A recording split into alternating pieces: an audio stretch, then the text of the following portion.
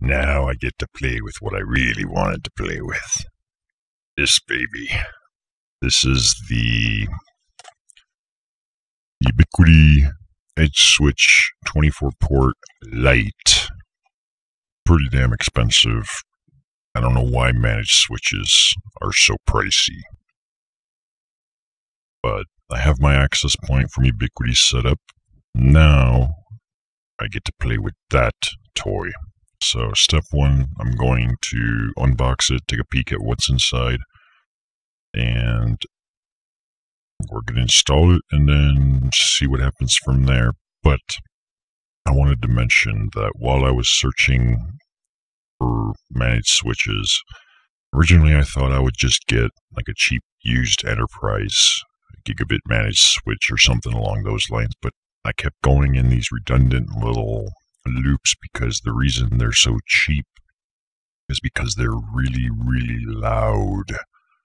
And ultimately I thought, yeah, let's just get the damn Ubiquiti. I mean, I'll be paying a little bit more for it, but I know it's a very solid device.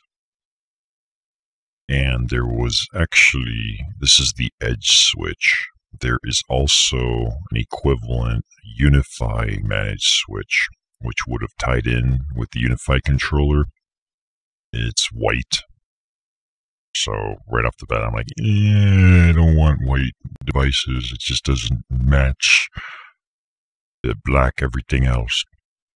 The hardware is supposedly the same, and the only major difference was that one uses a web interface, that's this guy, like any normal device, whereas the Unify does not. And I recall researching that there were some potential missing features or lack of like a command line interface or anything to really nail a few key feature sets.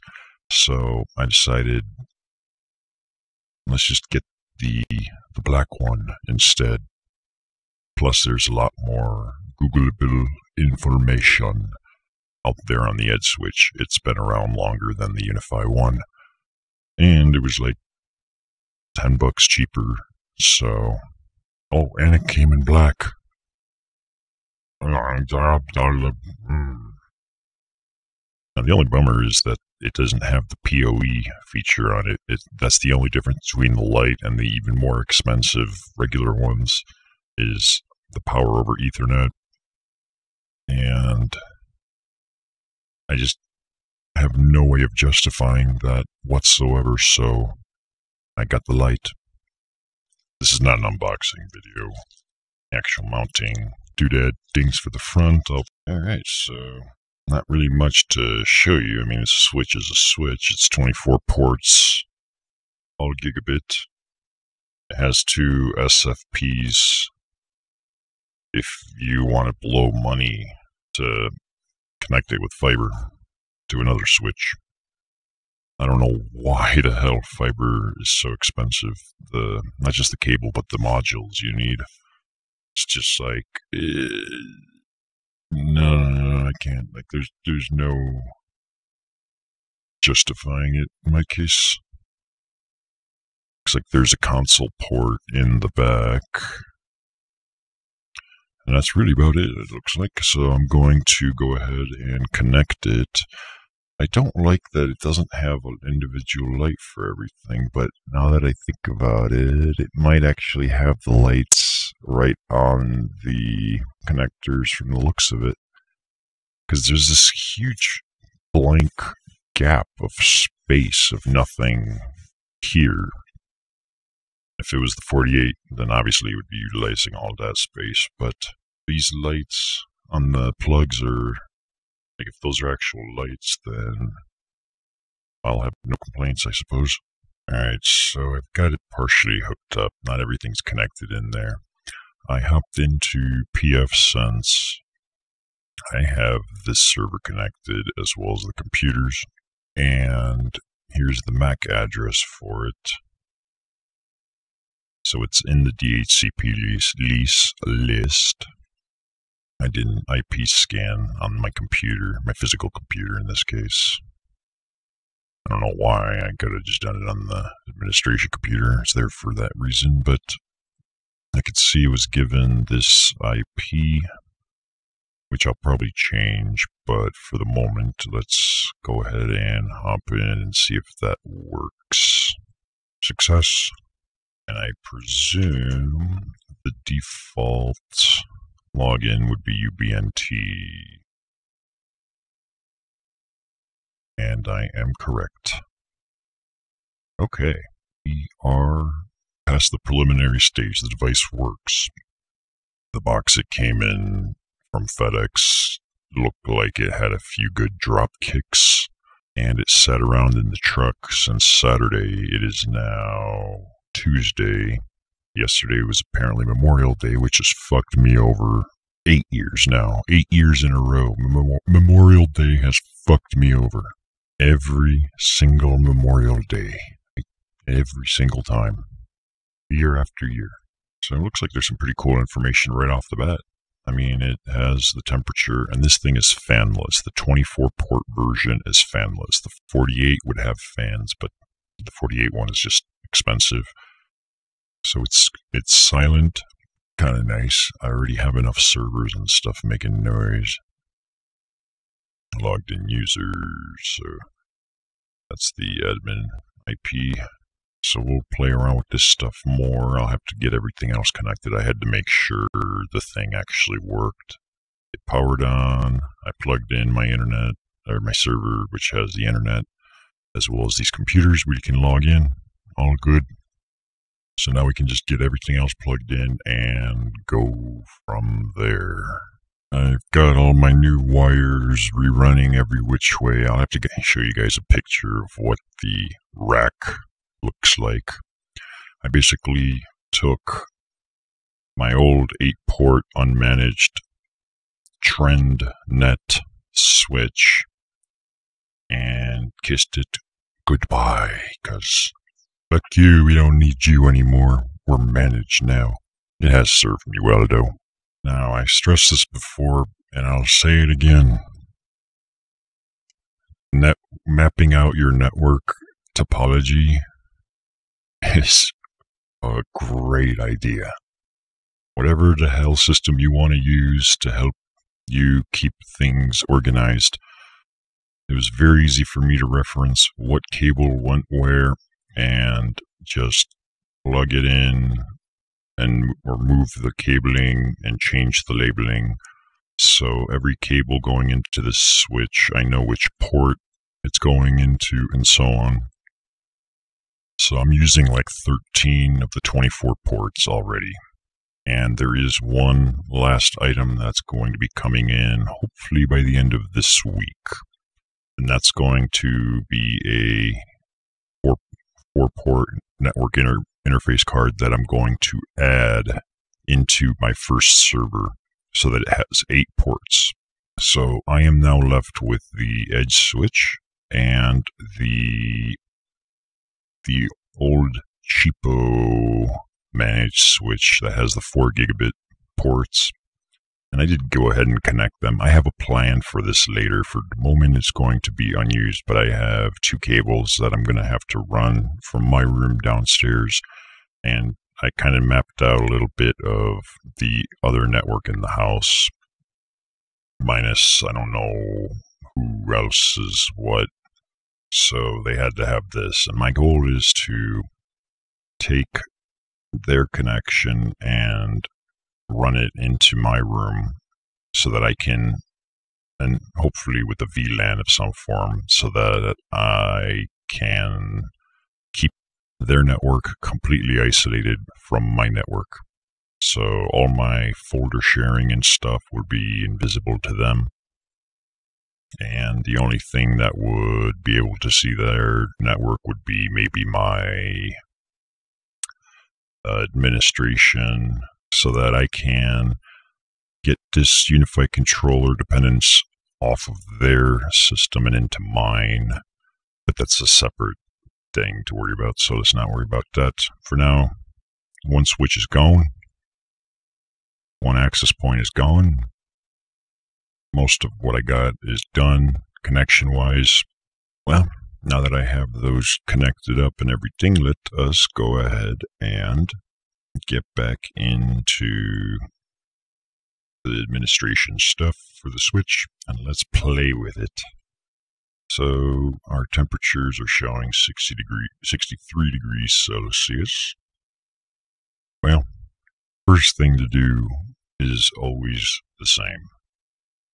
And that is, and this is very much the same interface it looks like, with a million more features as the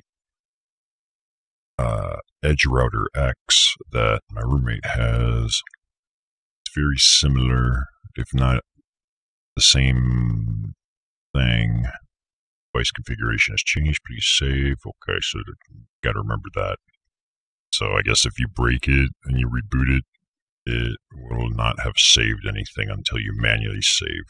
That's actually the same way the other managed switch worked. I wonder if that's a standard or something, because that's good. If it works, save. If it doesn't work, restart it and hope for the best. I see firmware right here. Status, configure and upgrade. So where the hell do I get new firmware? When in doubt, Google it. Since I downloaded it off my desktop, it'll be in here. In transfer. And hopefully we don't break the device. I see transfer completed. Okay, next active. Submit, I presume. When processes aren't completely automated, I always get a little nervous because it increases the amount of room for user error. And where would the reboot option be? I don't know where the reboot option is. Oh, there it is. Utilities, restart switch. It just finished rebooting. It looks like it took probably this much time, about 1 minute and 46 seconds. So I'm assuming it was doing the upgrade process and everything. There's just no way to monitor it while it was happening. Everything came back up, and I see it says 1.7. So now we are up to date. That's always the first step you should be doing with any new hardware, in my opinion anyways. Temperature status, normal. I guess they deprecated the convenience of numerical representations of the temperature in favor of fuzzy logic. The link aggregation going on is actually these three here is the main server, and ESXi, or vSphere, whatever you want to call it, is doing the link aggregation. So the switch doesn't need to know much of anything about anything. And these four here are the second server, and that's the same deal.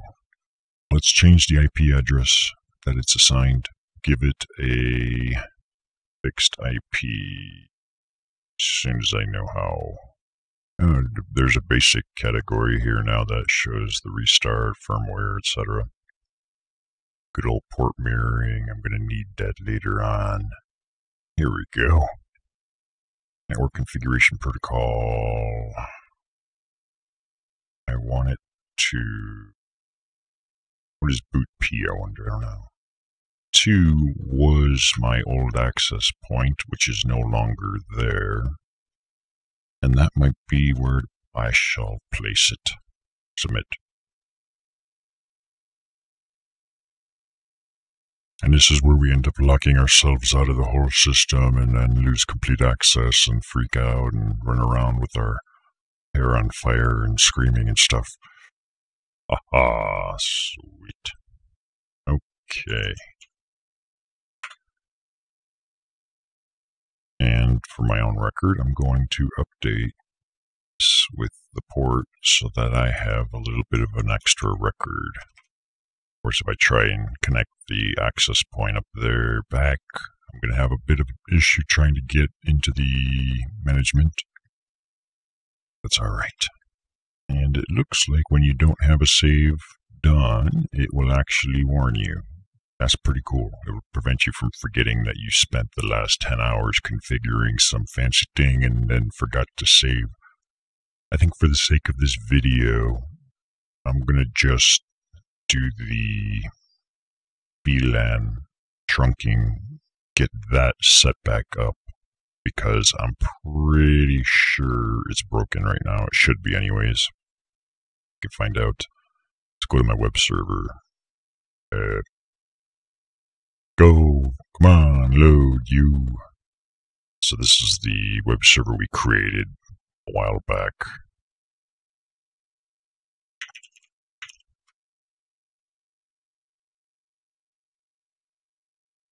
Okay, looks like it has internet.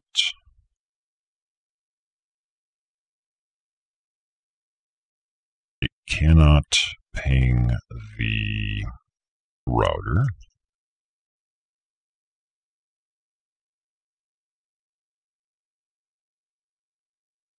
But it can ping the 101 gateway. So the conclusion I can reach is that it works already, like the trunking maybe by default is already enabled. Okay, yep, I can see when the tooltip pop up, it says trunk allowed VLANs 1 through 4093. Remember when I broke the other router trying to do that, or the other switch doing that in a previous video?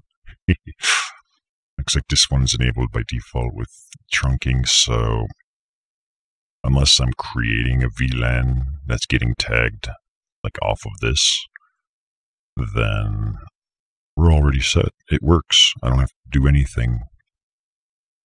That's fantastic. So I don't know what much more for me to show at the moment is, because this is one of those things where I spend like the next 40 hours just playing and breaking shit. And I don't really want to be recording myself the whole time doing that. And the lights on the switch are in fact, like at the connectors, they're actually very difficult to see because the connector types I have are pretty wide, or at least they feel very wide. I mean, it's just a normal network cable from Monoprice. I got the ones that have the little plastic tip that goes over to help prevent that from hooking and catching on and ripping off, but without having that huge, foreskin thing over it. So yeah, just between the connectors and the cables themselves coiling around, it's proving to be a bit of a pain to see those lights, which is a bummer. It would have been nice if they were like the other switch and just off to the side. Alright, so I snapped a photo kind of from where I'm sitting, pointing that way. You can see my mixer. Then this is what I'm calling my rack. And server number 1, server number 2, and then unused server number 3. I got this one for free. So I basically proceeded to take the memory and reconfigure the other 2 to get more memory.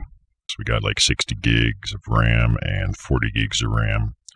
There was still left over 4 gigs that I couldn't work into the configurations due to the way the RAM channels and memory bus doodads are set up. About as close as it's going to get native. You can see the image quality is not that good, but it's fine. But here is my annoyance. I took this and saved this. That way I can draw and stuff.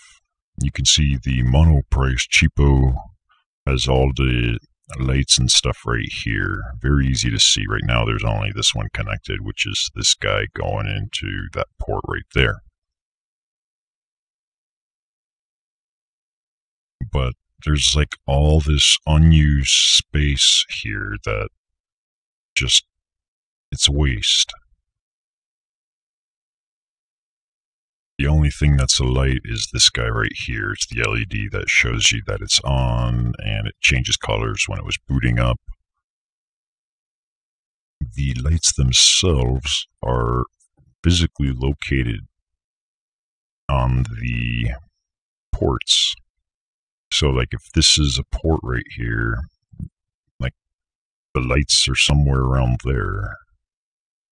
You can see right here, that's where the only light in this photo is visible, is right there. So the cables and stuff are blocking my view of the majority of those lights. Is it a big deal? Not really, but it's still annoying. But hey, it's not a bad view.